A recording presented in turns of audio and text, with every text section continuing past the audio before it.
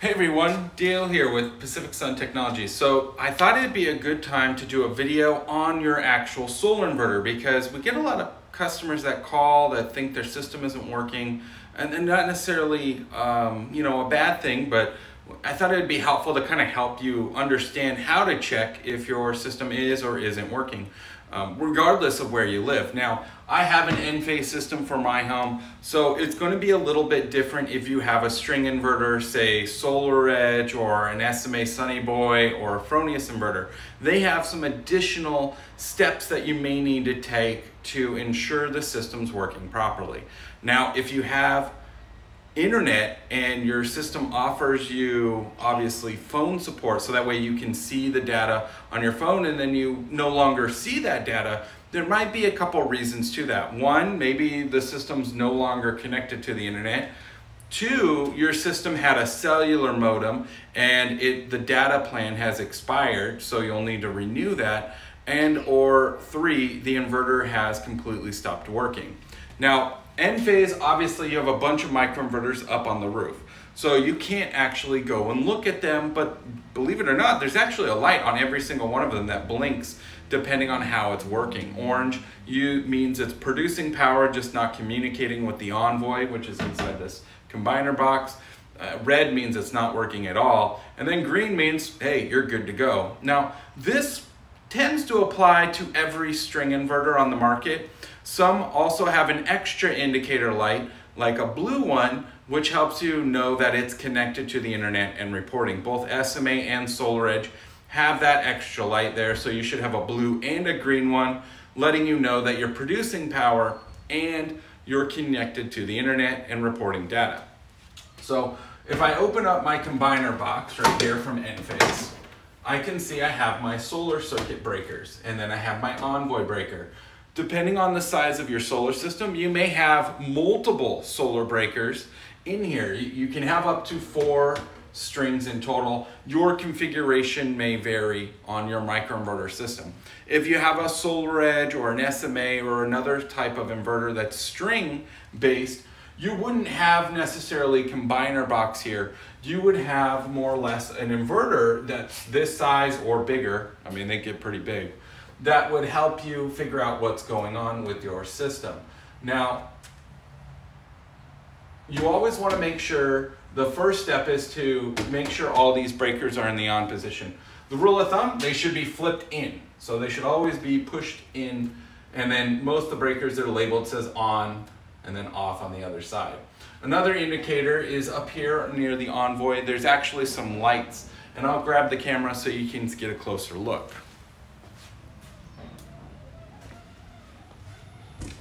So if we get up here, you can see that we have some lights, and I'm going to go over what each of these lights indicate.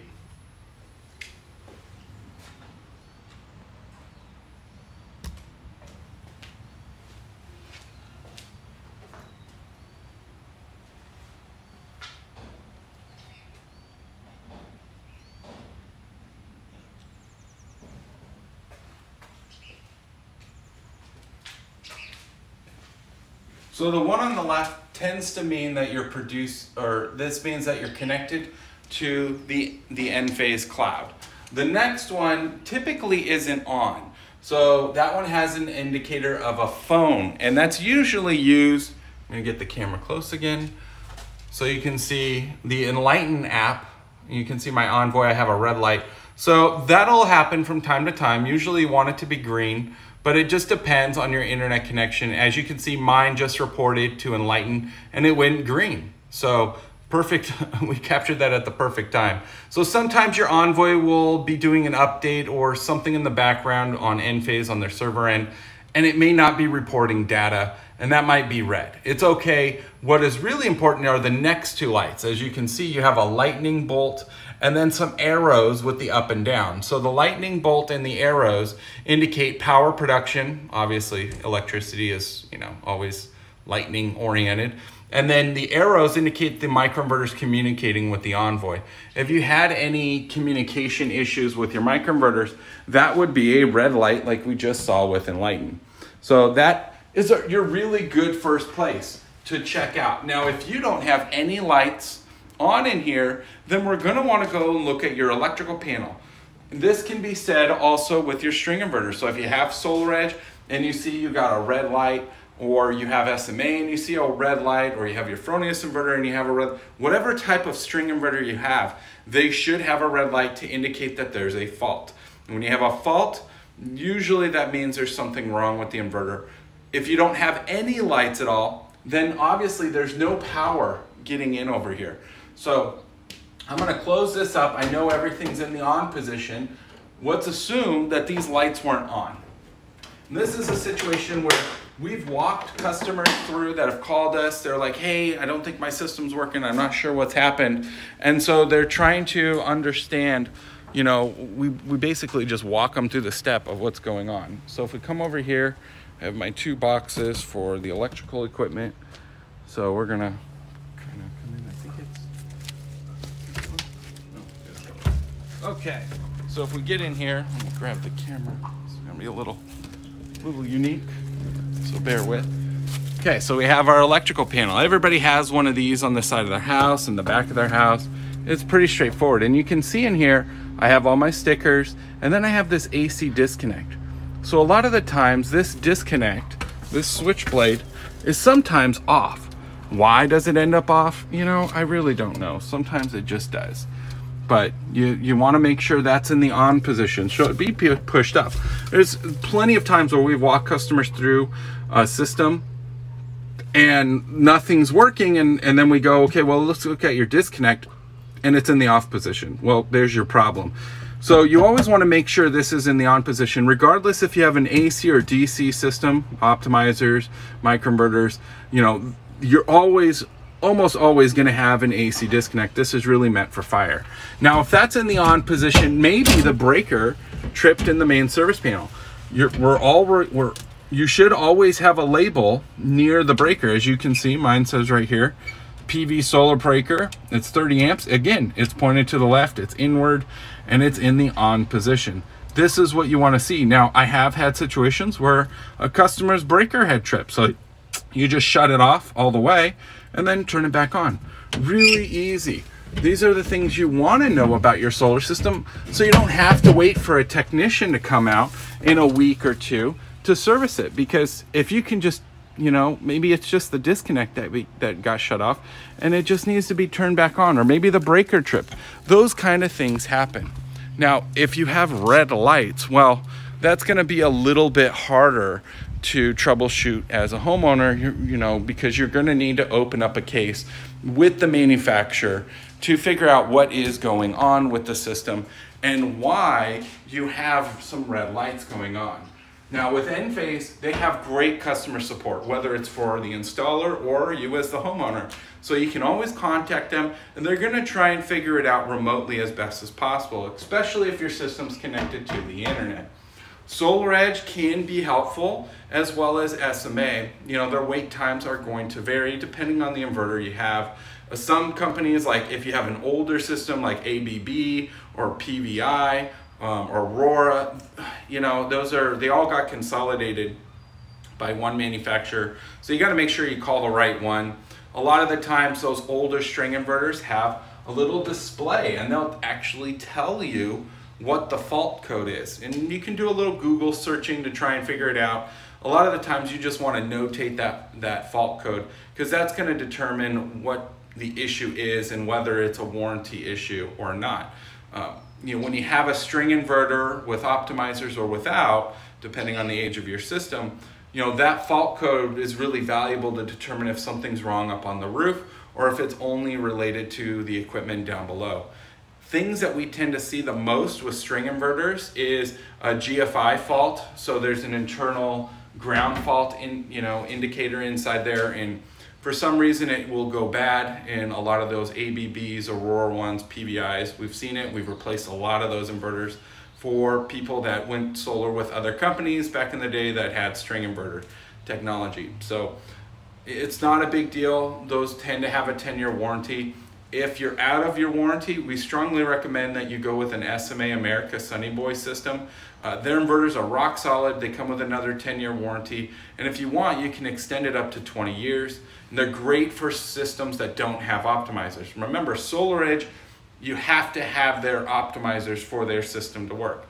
Enphase, if you want this system, you have to remove all the modules and install microinverters on every individual panel. Depending on your budget, might dictate what type of service you want to have performed after you have a fault occur on the system. You know, do you want to really upgrade the system, or do you want to just, you know, get it fixed at a cost-effective method? There's nothing wrong with replacing a bad string inverter with a better one that's newer. The SMA America is a phenomenal product. Now, if you have a new system and you got Enphase microinverters, hopefully this has helped you understand like what steps you should take to ensure your system's working properly before you call a service department or the manufacturer, because now you have a better understanding of, hey, I gotta check my breaker, gotta check my AC disconnect. Let's make sure all the lights are on inside this as well. Now, before I let you go, I want to touch on connecting the system to the internet. Now, if you have your Enphase app, there's actually a support button there. And one of the questions is, hey, why my Envoy is not connected to Wi-Fi? The Enphase has had internal Wi-Fi for many years now, and it's a phenomenal thing. You'd be surprised at how many manufacturers had been really slow to adopt that. And some of them still don't even offer Wi-Fi built into the unit. SolarEdge being one of them. Their big thing is hardwired or cellular plan, which, you know, hardwired's fine and all, but you know, many installers don't run that line over. Now, what we tend to do is do hardwired with a range extender, so that way you still have control to change your network without any potential issues, you know, through that range extender, because we hardwire it to the unit, so there's still an Ethernet cable when we have done SolarEdge in the past. If you have an SMA Sunny Boy, the newer ones have Wi-Fi. Older systems like Fronius, ABB, older Sunny Boy SMA systems, you didn't have that type of monitoring. The screen was your monitoring. So just make sure, do a quick Google search, you know, how to connect my Enphase system to Wi-Fi again. Enphase has a great step-by-step video. You're gonna press a button in here, open up your Enphase app, connect to the Envoy directly, and you'll be able to reconnect it to your home network. So if you change your Wi-Fi, don't worry, it's only a couple steps for you to reconnect your system to the internet. No different than your TV or your phone or any of those other devices. If you have another product, might be a little bit more complicated. You might have to call a technician out. It just depends on your situation. Now, if you have a system that has a cellular data plan and that's expired, again, you're probably gonna have to call a technician or a service department to replace it with a new one. That could be pretty costly. I strongly recommend a Wi-Fi or hardwired connection over a cellular data plan, just because you don't wanna have a reoccurring cost every 5 years, just so you can monitor your system on your app. Well, that's it for this video. I appreciate you taking the time to watch it. Hopefully it's helpful for those of you that have experienced issues with the monitoring of your system, or you're not sure if it's producing, and this little guide can help you see, like, is everything in the on position? Do I need to call someone?